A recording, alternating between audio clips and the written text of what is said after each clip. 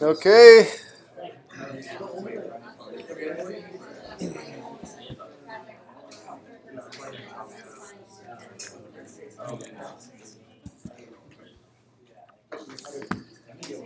So welcome to the last official class meeting.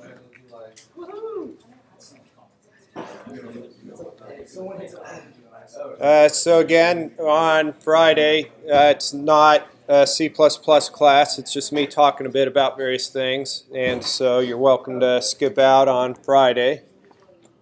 Nice to see the few and the proud still here this semester, somewhat less than the 70 enrolled. You watch, they'll come out of the woodwork come finals. So yeah, so this is it. This last one, yeah. What kind of things are you going to discuss on Friday? So my official spiel is I'll talk about everything from the Cold War to the price of cars. And it's not what you think. Well, it is what you think. It's not. It's various and sundry. Some of it has to do with computers. None of it has to do with C++. Are you going to tell us what that CPM is? Yeah, I'll tell you what that patch is. Sure. Your secret identity and what you really. My secret. We will unmask the Bat Todd. What you really the Bat Todd. That's right. This is just this whole lonely loser is a facade. That's not the real me. All right.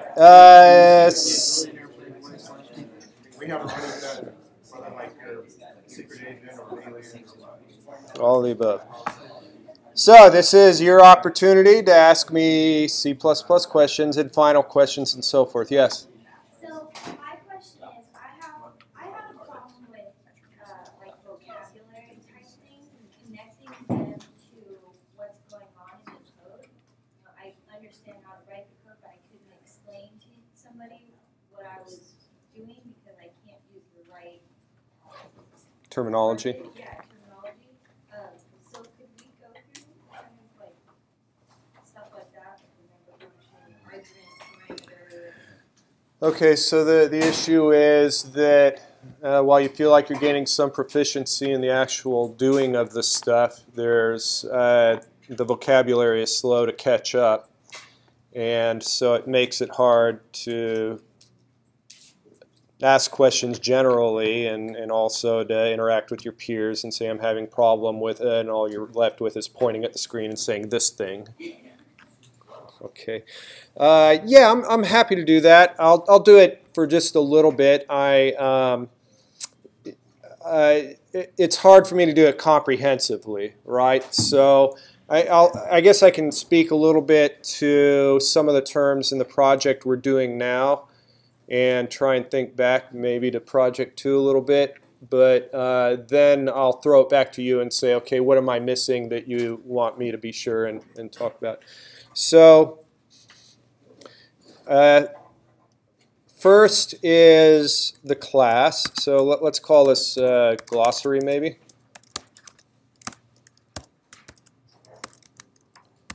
A class is, it's just an encapsulation of data with the operations that manipulate the data. To encapsulate means to bind together into the same capsule, to encompass. So let me give you the counter example to a class would be here is a C-style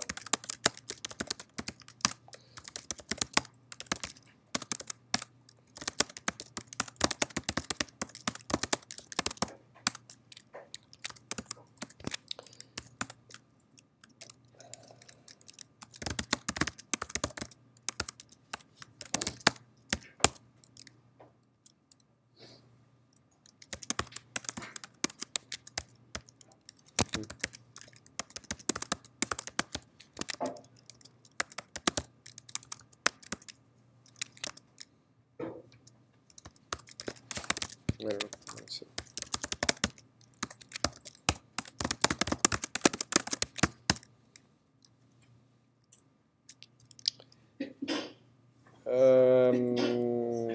let me, I'll, just for trivia's sake, I'm going to make all these lowercase.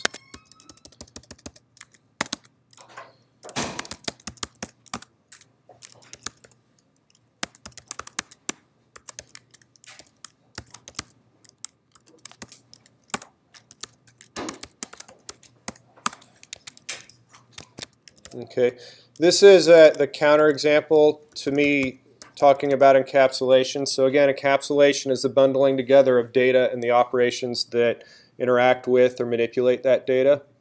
And here I'm providing a structure, that, and again, struct is something that comes from the C language, and which incidentally you do have in C++ as well.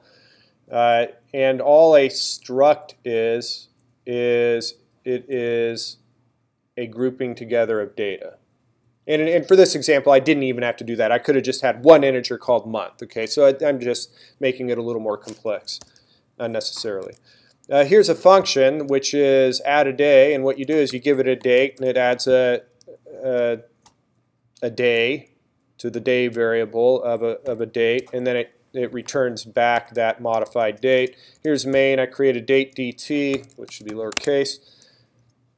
I call this add a day function, I give it dt, and then the modified date I then reassign to my original dt variable. And then here I am, I'm increasing the day by 5.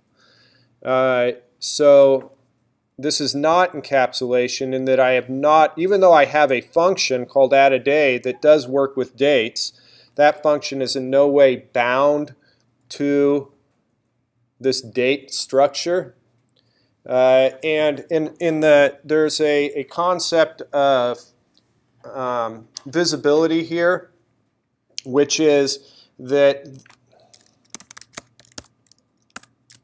the function on lines 7 through 11 in principle has a global visibility. I can use that function absolutely anywhere, and as long as I have some sort of date to throw in it, it's fine. Also note that the data I'm able, maybe I'll do this, the data like on line 17, I'm actually able to manipulate, interact with that data independent of any sort of function, right? Just at a whim. Basically that data, any data for any date I create, I can manipulate wherever I want. And so the philosophy, this adds 5 to the month, to DT's month. You know, I'm just showing that that data, there's no concept of public and private, or I should say the only thing is public, so I'm able to access it from anywhere. And what historically has happened, if you weren't really disciplined, is you would tend to take groups of data like this date that has a day, month, and year. Maybe it wouldn't even be in a structure. Maybe you're just holding it as 3 independent variables somewhere. And you end up shipping this data all around your application. You're manipulating it all around your application. So if you have 1 million lines of code, you've got 1 million, well, potentially 1 million places, let's say 1/10 of the time, 100,000 of those lines is somehow manipulating this day, month, and year. Okay? And this is a maintenance nightmare because you have some code way off in the boondocks of your application that's modifying the month by adding 5 to it, and you weren't expecting that modification in some other part of your code. Okay, and so generally this kind of loosey-goosey treatment of data and being able to manipulate it wherever you want does create maintenance problems as your application grows and changes and so on and so forth. So the idea of encapsulation is, hey, let's not do it this way where you're able to modify that data wherever. Let's decide what those functions are that actually do need to manipulate this day, month, and year and kind of slam it together with the day, month, and year. Now I can use my date and my 1 million lines of code, but the only places it's going to be modified are in those few functions I defined for this date class, right? So regardless of how big my application gets, it's only those member functions where the day, month, and year could actually change. So that's the principle behind why encapsulation is seen as being valuable. You localize those operations that are going to be changing your data, and you're not allowing those operations to occur anywhere in your application. Okay. And that principle extends beyond C++. This is just generally what is referred to as an object-oriented programming paradigm, I guess. And yes, so that's the class. Now we get to C++ specifically, and we have a class declaration. This is declaration. This is describing, I've always referred to it as the blueprint.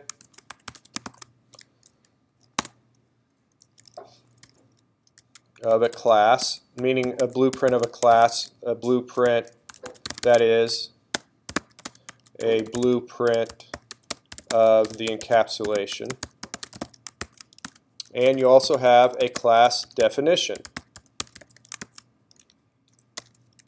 which is describing the algorithm that each operation undertakes.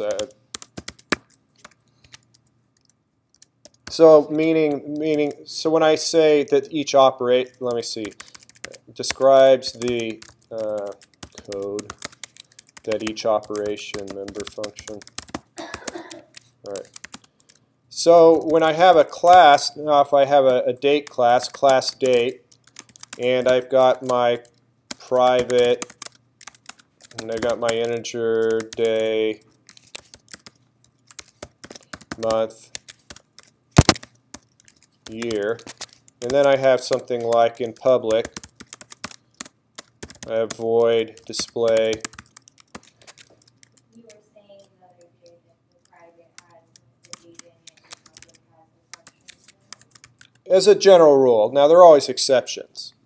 And there are times where you will have data that's public, and there are times where you will have functions that are private. But as a generalization, it's a true statement that your data is private and your functions are public. So as I reread this glossary entry for class definition, it says describing the algorithm, the code that is all the cout statements that you're going to write for each operation, that is the display member function. Right? So the display is an operation that occurs on the day, month, and year. So I'm trying a little bit to use generic language that isn't necessarily specific to C++. Not every object-oriented programming language has both a declaration and a definition. Java, for example, the definition of the functions actually occur in line in the definition. So in Java, I would have my curly braces right here.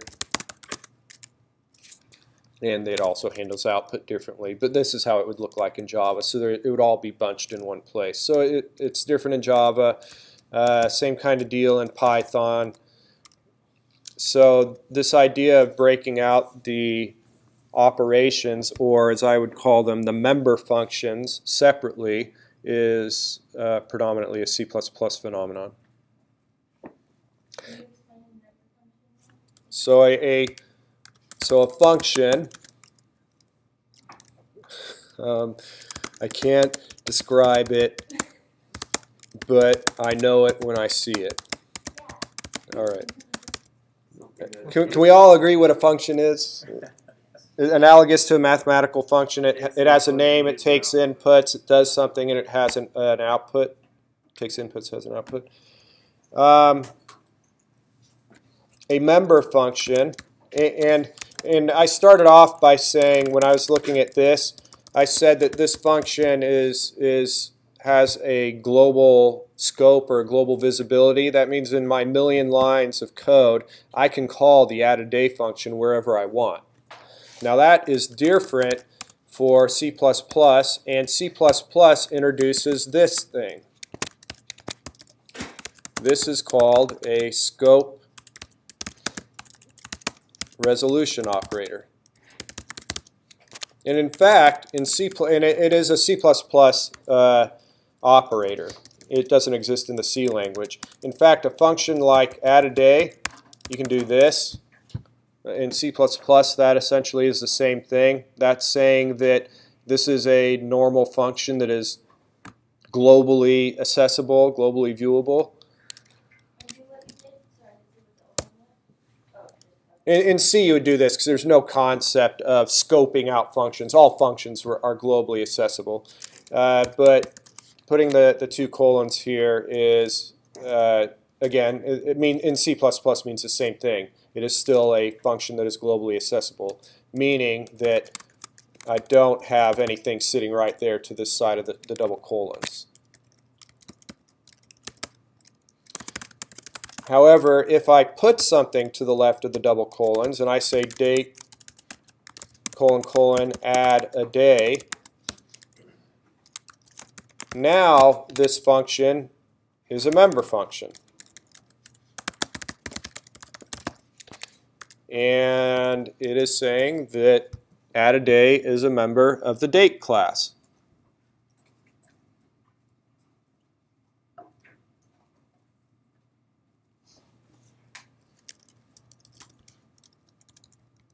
And so people get confused with, for instance, destructors is a place where people get confused. So if I was to write a destructor for this date class, the destructor is always a tilde followed by the name of the class. And again, this is a function that automatically gets called whenever a date object dies or goes out of scope. But when you get to the definition, it is, well, how do I write that function? How do I actually write the algorithm for that function? And people get confused about, well, is it this or is it this? And once you understand the purpose of the scope resolution function, and what I do is keep in your head this example, that having two colons before the name of the function, the way I have it written here just shows that this is a function, a globally accessible function. So the only thing that you can do is say that it's not global and it's only recognized in a particular context. So in that case, looking at this, then it's always the scope that it's recognized in.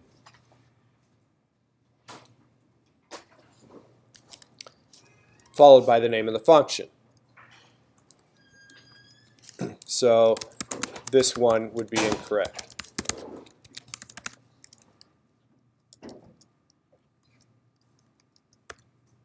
It's the name of the class that the function belongs to, and then the name of the function. Okay. Date : display. Display is a function that's part of the date class. So I'd call these member functions. Now, one of the terminology faux pas that I've heard many of you using is that let me see if I can think of an example.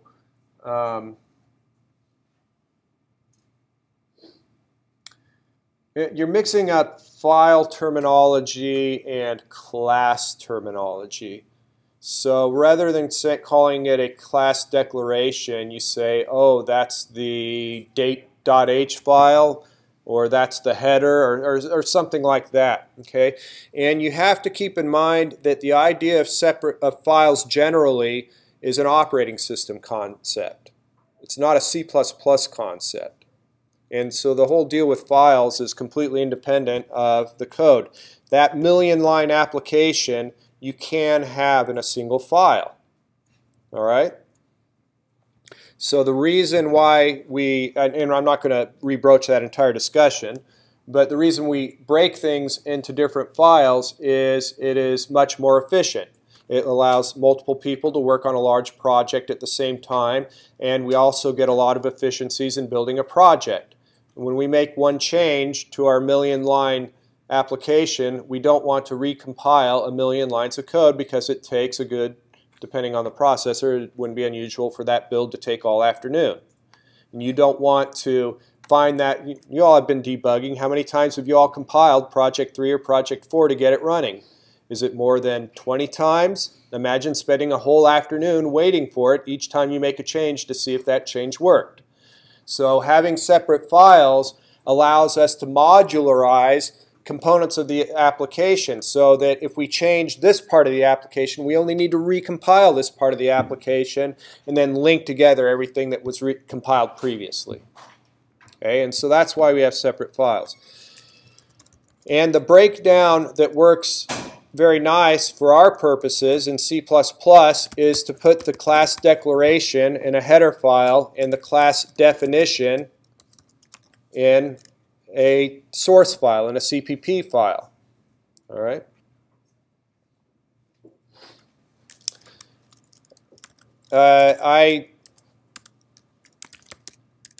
My glossary looks quite messy, like everything I seem to do up here, but oh well. An operator. An operator is plus, minus, divided by, multiply, this funny arrow thing, this thing, a function call, meaning not func, but I need, how do I, a v. There we go. That thing. Those parentheses, that's an operator. What else are operators? That's an operator. That's an operator. Ampersand an operator? Yep. Ampersand is an operator. Any we've been using that I'm missing? Exclamation point? Yes, exclamation point. That's an operator. Say it again. Yeah, or, and. There's also some we haven't been dealing with. That's a bitwise and, that's a bitwise or.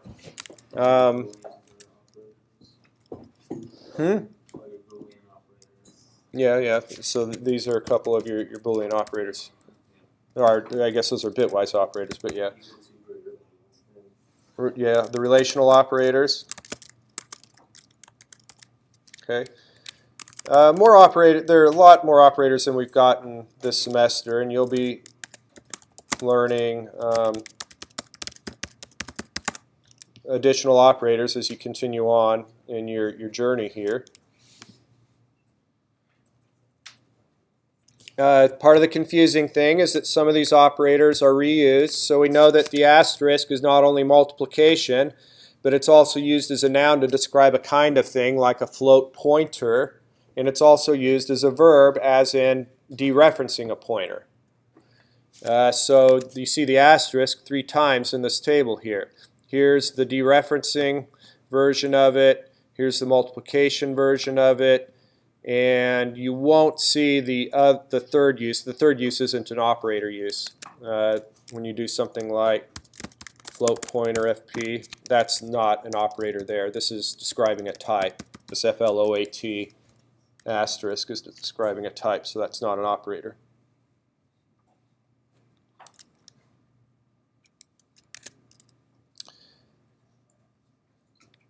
So when I gave you one of the things that was important for me to, and it's still important for, in my opinion, for you to know, is that even if you don't understand all of these,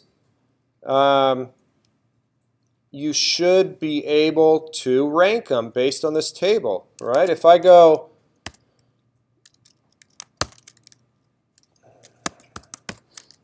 if I do that, then the question is, where do I put the parentheses? It's either going to be this, or it's going to be, let's see, how do I have to do this? A, arrow B,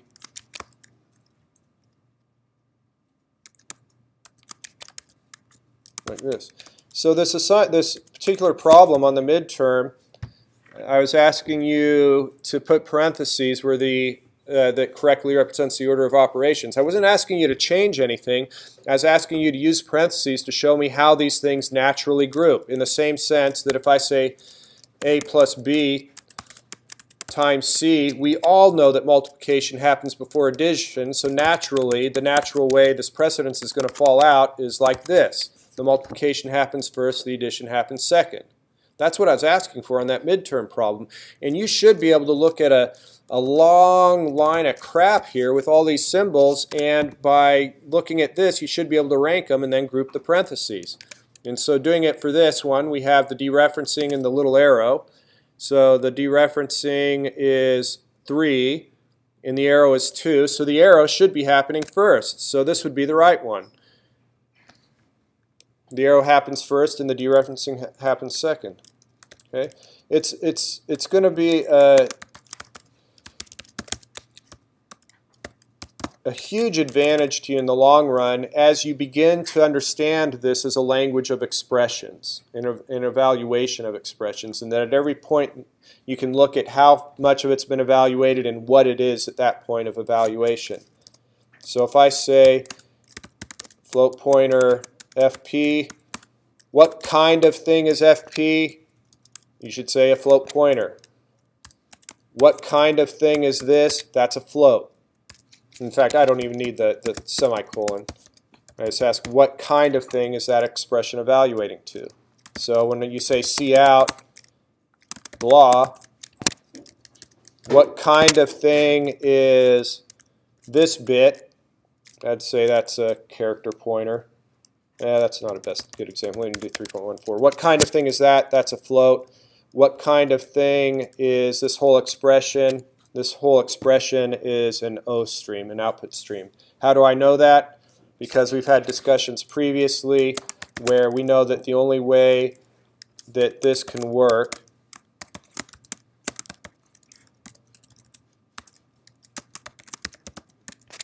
is to know that cout less than 3.14 has to happen first. This is an expression that gets evaluated in the same sense that this is an expression that gets evaluated. After it evaluates, well, let me ask the question of this. What kind of thing is the result of this expression, 3 plus 4? An int, right? It isn't necessary, isn't important that it's a 7, it's that it's an integer. What kind of thing is the result of this expression? And the answer is an O stream. What's an example of an O stream? Cout. In fact, that's what it is. If you do cout less than 3.14, when you're done doing that, the result of the expression is cout. Why is that important? Because you're going to need it to be cout for when you hit this part of the expression, right? And then when that's done doing its thing, that whole thing should be cout so that you can do this part of the expression. And that's why you can chain this thing as long as you want, is that it's evaluated from left to right. So 3 plus 4 plus 5 plus 6 is it evaluates the 3 plus 4, and then it gives us something back. And then whatever it gives us back, that's what we do with the plus 5. And whatever that gives us back, that's what we do with the plus 6. So cout less than 3.14, it does some stuff, and then it gives us back cout. And then we can do it with the 3, and then it gives us back cout, and we can do it with the 4. Exact same principle. Okay? So I'm with you that it's a little bit confusing, but keep in the back of your head that the language is just an evaluation of expressions. And whenever you get confused about what that means, write 3 plus 4 times 5 and ask yourself what is happening one step after another. Evaluation gives me something back. Evaluation gives me something back. Yes? I just had a quick question about integers. If you give like an integer like 3.14, it'll just round down to 3. That's an excellent question. So if you take an integer like 3 and you add 3.14, what happens? There's something called implicit, I don't have the term right, it's a promotion of type. And what will happen is if you have a simple type with a more complex type, the simple type gets promoted to the more complex type. So in this case, the 3 gets converted to a 3.0 and you end up with 6.14. So that promotion will occur. Where we didn't see it is it was with this, right? We didn't get 1 1/3. We got 1, and it just truncated. But that's because they're both integers. Interestingly enough, if you do this, exact same phenomena happens. The 4 gets promoted to 4.0, and we end up with 1.33333. What if you said int equal to 3.14? If I say int x equals 3.14, then what happens is x has 3. So when I talk about one thing to keep in mind with this promotion is that it's not mutating anything. It isn't changing anything. Whatever's there is still there. It's basically creating a temporary value. So if I do this, if I say, I'm going to get rid of some of this stuff. If I say integer x equals 3, and then I want to do float a equals x divided by 4.0, then a is going to, the x gets promoted to 3.0 and a equals 0.75. Okay, x did not change. If I then come here and I do cout on x, we get 3 printing out.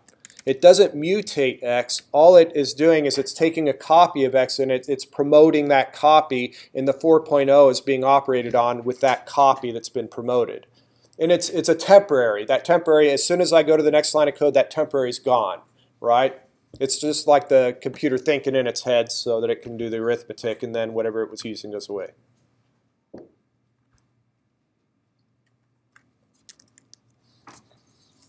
Let's see. So looking at my glossary here, is there anything else I want to throw out right now?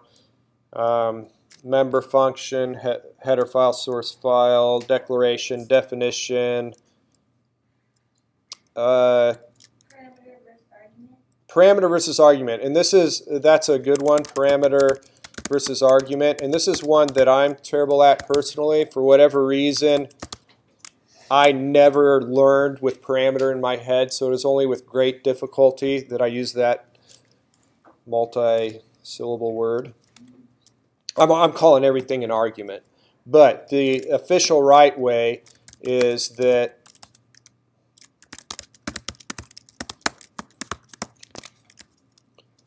x is the parameter to this function.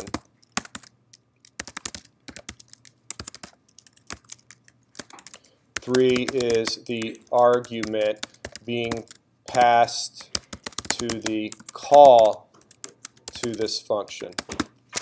And lest you think that it has to be a hard-coded number, if I say integer y here,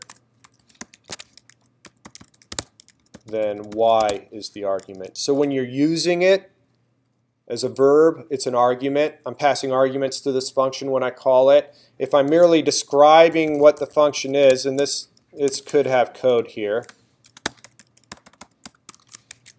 Here, this is, I guess what I should do is take this comment and put it there. In the definition of the function, I refer to them as parameters. And if you go back and listen to my screencasts, don't do that, you're going to find that I probably 9 times out of 10 say argument when I should be saying parameter.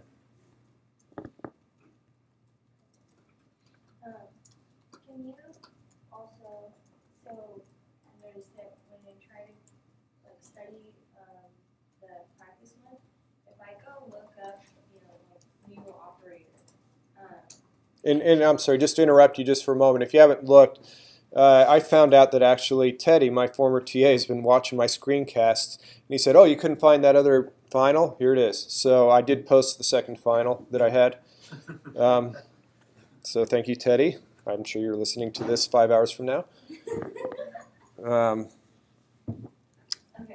So I'm sorry. Go ahead. You mentioned new. New's an operator, by the way. Yeah. So I looked up new operator because I didn't quite. I know what it does, but I can't explain it, and that's what you have to do on the final. And so when I was looking at reference, the reference on it, I'm just like, oh God, what do I say? I don't really know what parts of it. Well, tell it to me, and I don't know what to say. Speak. What does new do? It creates something. It creates something. Yeah, that's accurate. It has to do with the constructor, I believe. Has to do with the constructor. The answer to that's maybe. And it creates something new in like the class or something like that. All right. So it's a matter. So I think the key term that you're getting accurate is create. Okay. We create things in C++ by either doing something like int x or night k1. These are all statements that are creating things, and it becomes the difference between this and new is a matter of timing. I would call these static declarations.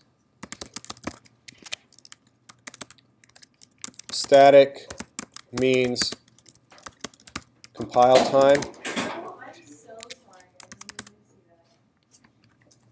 Making messes over Hey, here. Todd, is it creating a point? Let me get to that.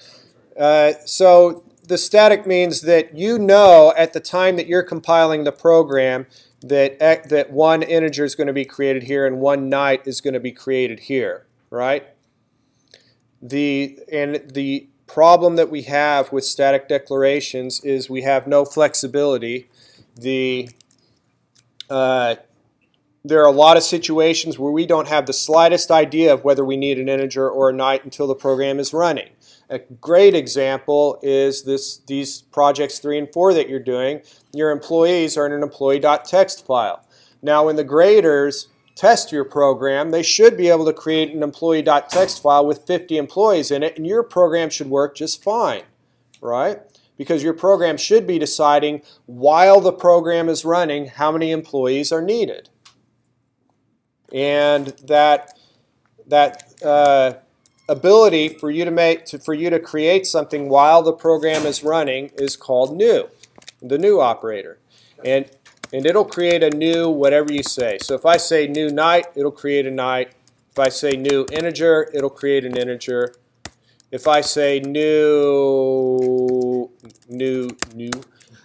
int 5, it'll create 5 integers. What would the name of that be if you just typed in like new night? What would the name of it be? It has no name. Let me emphasize that. Picture. Why would you use new instead of declaring, like for example, night, where you can say night 1, night 2, night 3? Why would I do the line that my cursor is on as opposed to just saying night 1, night 2, night 3 like I did in the declaration above? And the answer is I do not know. It's an incomplete example, obviously, but let me change project 3, which is project 3 is now a joust game where you have to create as many nights as there are in the file. So you don't know. And you don't know. So it's dynamic. So you do like assign like the name of it later to like the whatever the night's name is. So the naming. Let me bring up.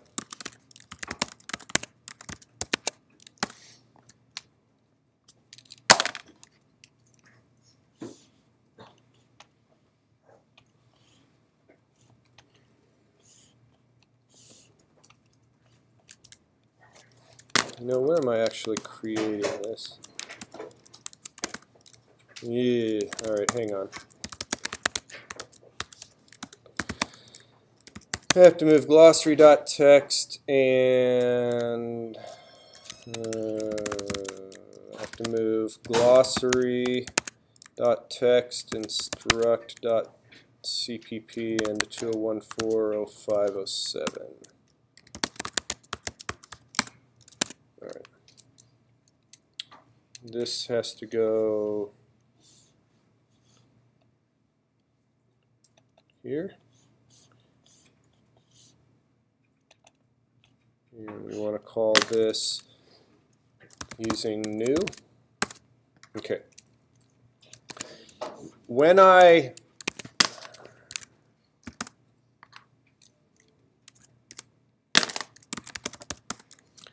do line 31,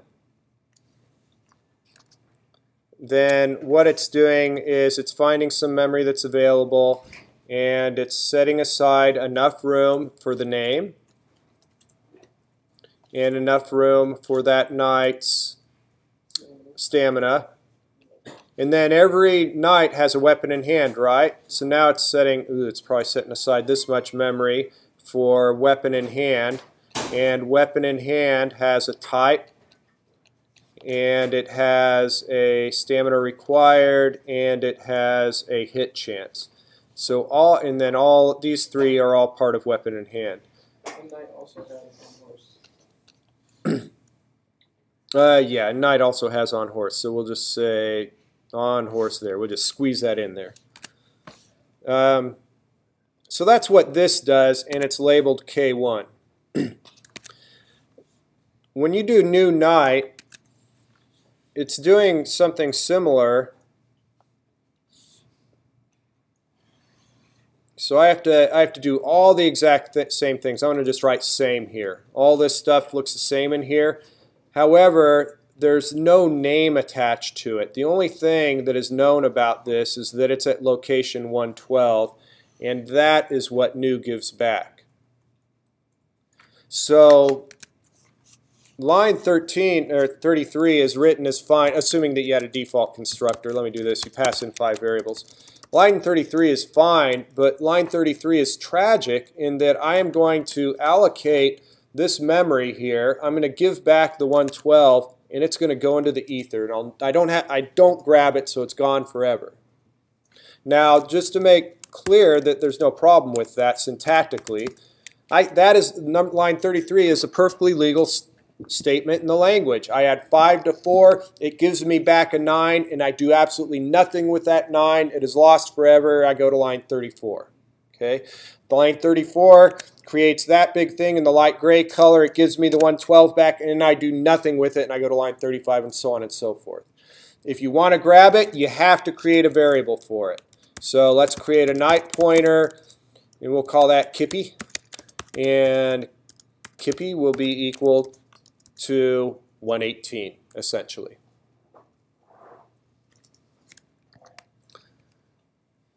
But how would that work in an infinite iteration where you're just like have a file and you're just reading in unknown sources? How could you name them all? Would you? Well, you did. So if you have, but here's the thing: is you don't. You're doing this right now in project 3. How do you name them? Is you aren't naming them. You're creating it, and then what are you doing? You're pushing it somewhere to store it and access it later. You haven't named your 5, in the sense of variables, you haven't named your 5 employees or 3 employees or whatever it is. You create the employee and you push it on a vector. You create the employee and push it on a vector. And when you need to do something with the employees, you iterate through that vector. And you don't say, I want Bob and Boss Hog and whatever their names are. You say, I want the first employee and the second employee in that vector and the third employee in that vector. Right now you're just dealing with pointers. They're pointing to things that have meaning for you.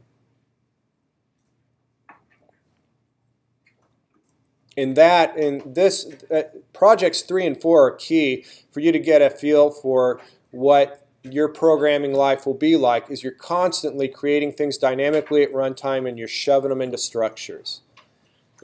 Big parts of 2.11 and 3.11 are the study of data structures. So this becomes interesting, the fact that we create all this stuff while the program is running. What do you do with it all? There's a whole science, there's a big field there of different ways of structuring this information. I've talked a little bit about vector. That's the easiest one to understand. You've got lists, doubly linked lists, you've got trees, binary trees, ternary trees, you've got graphs, all different kinds of ways of structuring and maintaining data. And then it becomes, a lot of your learning becomes, 1, what do these different structures do? And 2, how do you make the decision which structure is right for your situation? Okay.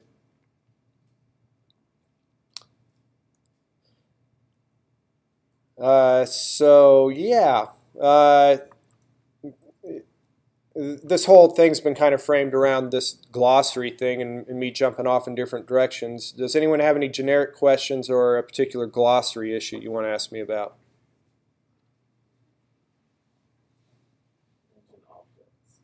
Huh? Yeah, so that's a good one to add to the gloss. Is this my glossary? Oh boy, let me find a previous entry up here somewhere. Parameter versus argument. I just shove it in here.